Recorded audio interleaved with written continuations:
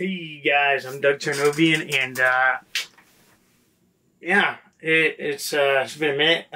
So I used to have a tradition. I did it for 2 years in a row, and then I didn't do it last year, where I went over everything I had read over the summer. Let's talk about the novels I read. So the first one I read was Double Indemnity. I absolutely love the film. So I asked for this for Christmas, and it's a pretty good read, and it definitely reads like a screenplay too, because there's a lot of dialogue, and you don't get internal feelings as often as like a normal novel. But this is really good, and it elaborates on more things that the film doesn't. Probably because there's some more taboo in this than there is in the film, but yeah, subtle changes here and there, and it's a very good book. I highly recommend it. It's a quick read. Next book is Frankenstein. This is the last novel I read, and then the rest are graphic novels. And it's funny because I have owned this copy since 2013. So I got it at the end of 5th grade. I remember because they had a whole like blanket on the floor full of books, and they said, "Take one and you can have a cookie." Me being a little fat boy, I was like, "I want a cookie." So I saw Frankenstein. I was like, "Okay, I'll grab that." So I read it in high school, not this version, like not this copy. And yeah, I like it. It's definitely, you know, very different from what I normally read, but I believe this is the 1818 version. And there's a weird thing because sometimes I'll look up the summaries just to make sure I got everything, or if I got confused about something. And like this was like a chapter behind in accordance to, like, you know, online stuff. Regardless, Victor Frankenstein, not my favorite character. I think he's a little bit whiny at times. There's a lot of queer undertones in here, which is, you know, it's interesting to see. Not that many people really point that out that I've noticed, which is kind of strange. They do more so for Dracula, which I haven't read Dracula, but I'm sure there is, you know, vampires being vampires. But regardless, the best part of this book is hands down the monster's perspective, in this iconic frame story. Definitely one book you should read just you know, once in your life. And yeah, I enjoyed it. So I tried out my very first manga book. So I picked up Berserk, the first trade paperback. And the reason why I did was because my friend is getting into Berserk heavily. He's been getting those hardcover deluxe versions, and I'm not gonna go all in like that just yet, but I wanted to dip my toe in the water, and it's interesting. It's not as much of a culture shock as I thought it would have been, but the art is awesome. The character is a bit one note, and you know, my friend keeps saying like, it takes until like book 4 in the trade paperback to really understand the character. I'm like, that's a lot. Like, I don't know if I want to commit to that, but I'll probably pick up the first deluxe version.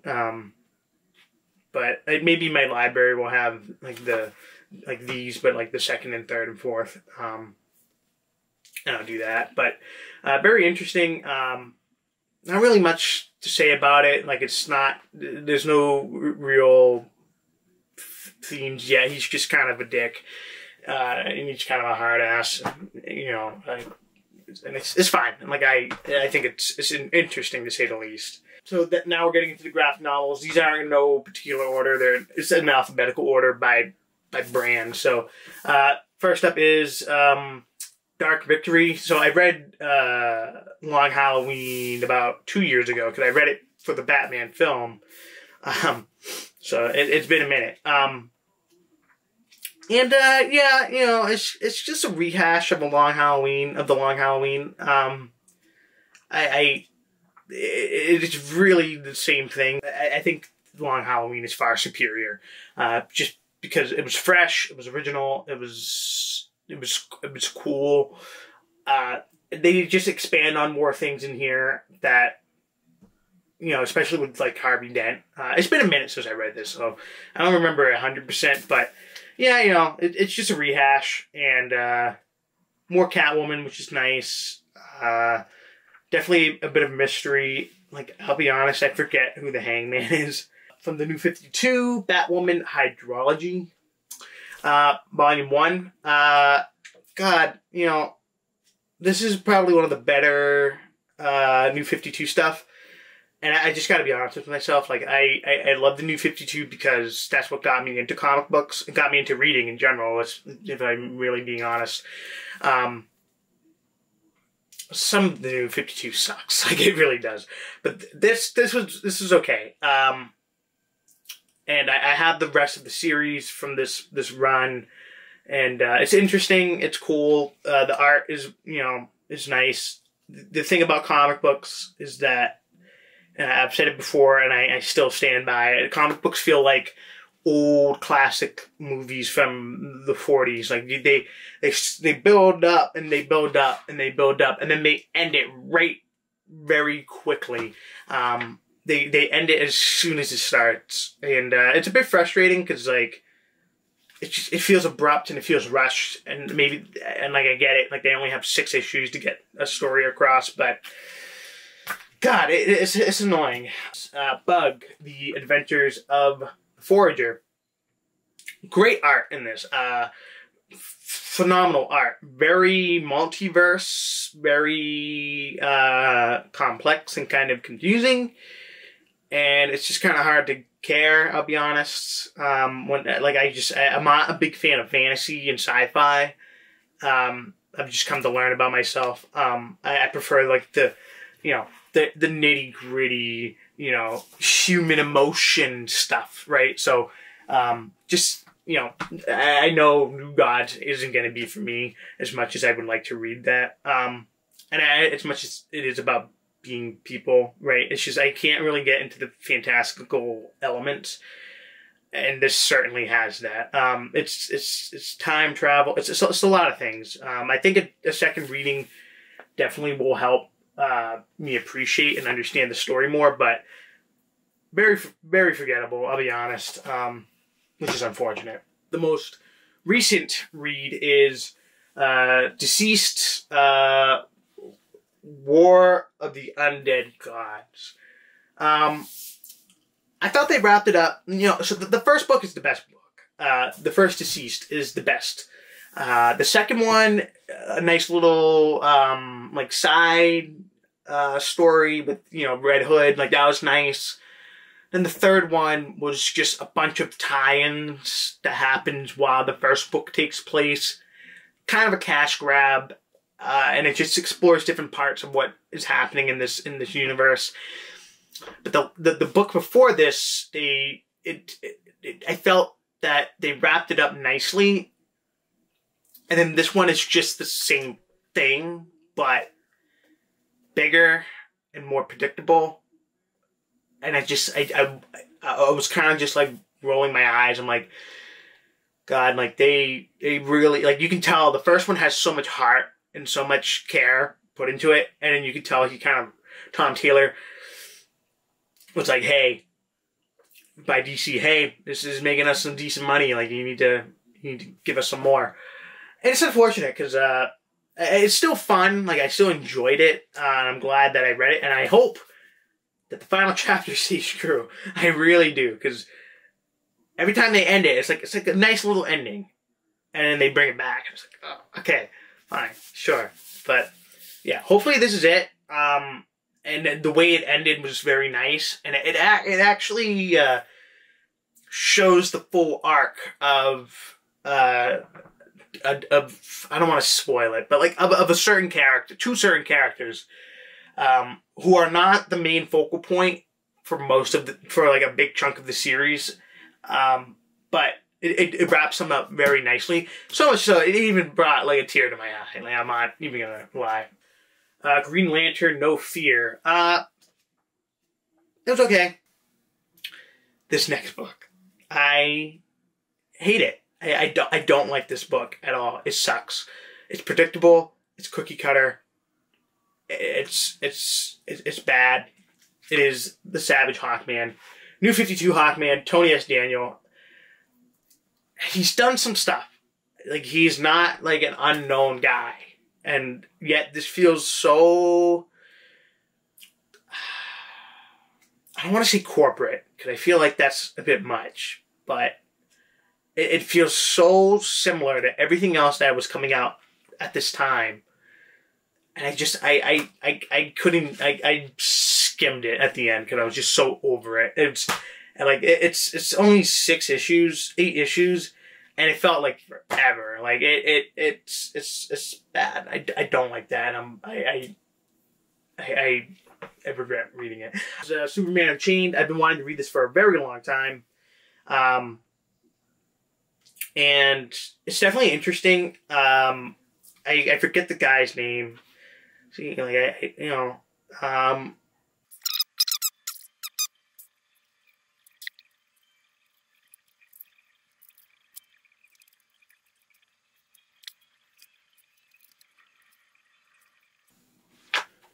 Wraith.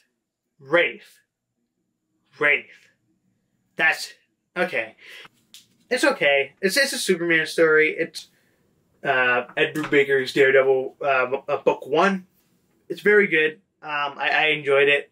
It's again, I've said it before and I'll say it again. Like, for some reason, Brubaker gets paired, or he chooses like the not so great artists. And not that it holds him back at all. Like, it's fine. Like, I guess, but sometimes I feel it does fit the story, so it works, especially with Sean Phillips. But yeah, the first half, like the first story arc in this, is Matt Murdock in prison, and it's just it's badass. It is very cool.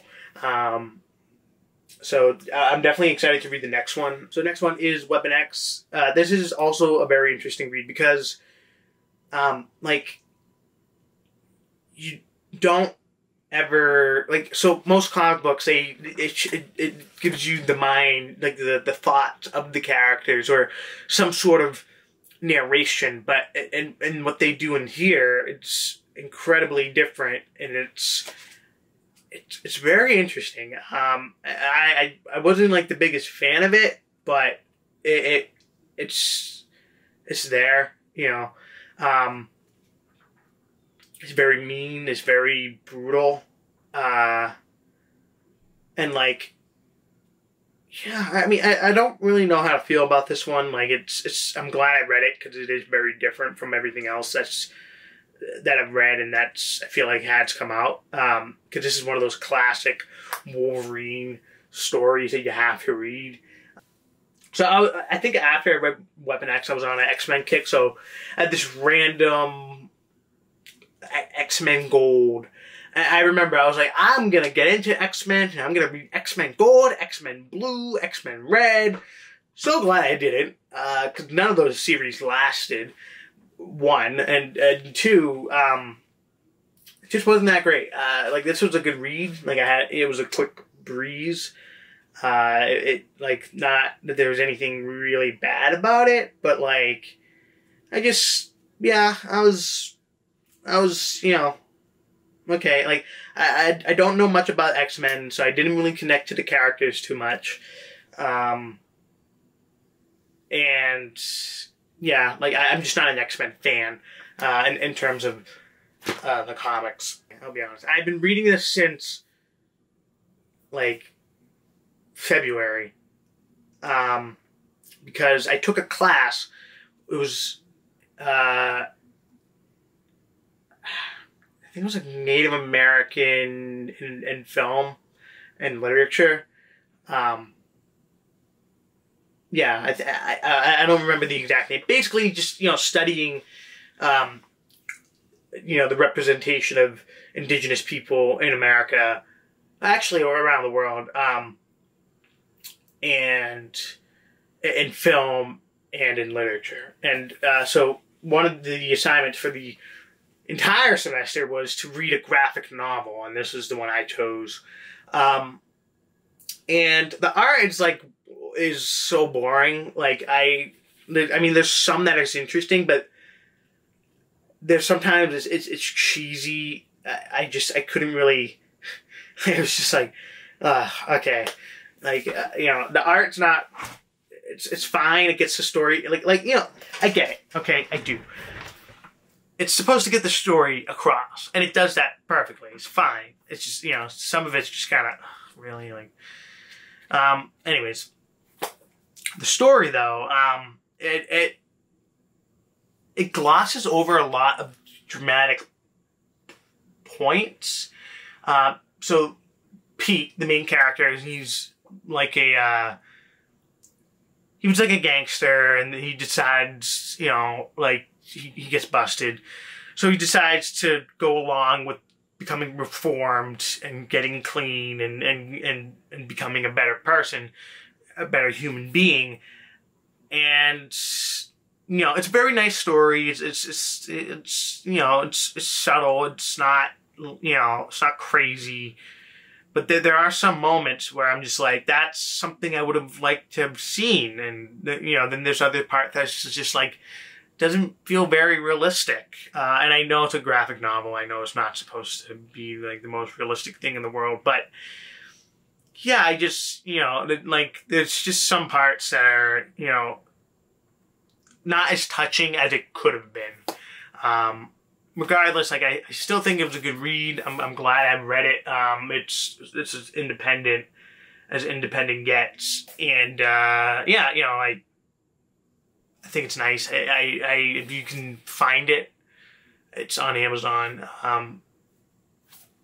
I recommend it. Why not? I mean, it's different. It's not superheroes. Like, it's hard to find anything that's like any comic book that's not superhero related, that's not Image Comics or Dark Horse. When you get outside of those two, like, it becomes very hard to find anything that